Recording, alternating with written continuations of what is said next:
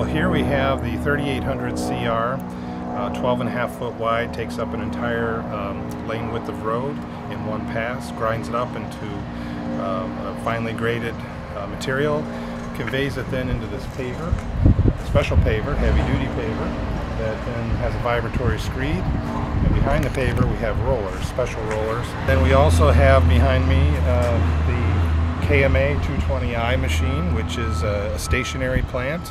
There are times when we don't want to run the full train of equipment, so we break it in half, so to speak, mill up a road, truck the material to this plant, process it, add stabilizing agents, and then truck it back out, put it into the paver. And this works well in neighborhoods where you have cul-de-sacs, tight winding curves, things like that, challenging projects, maybe even some of our municipal parking lots, the county park system, and so forth.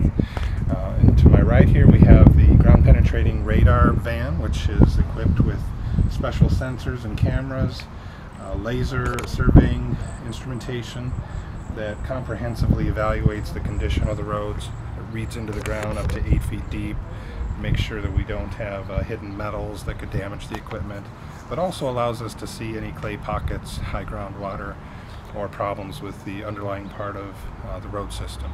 Bottom line to this entire program is that we're putting science back into road building, and we're taking it very seriously. Every single project requires laboratory evaluation and careful analysis before we grab the keys, so to speak, and head out and do a road. So there's weeks and months of preparatory work required, and now have the tools to do it.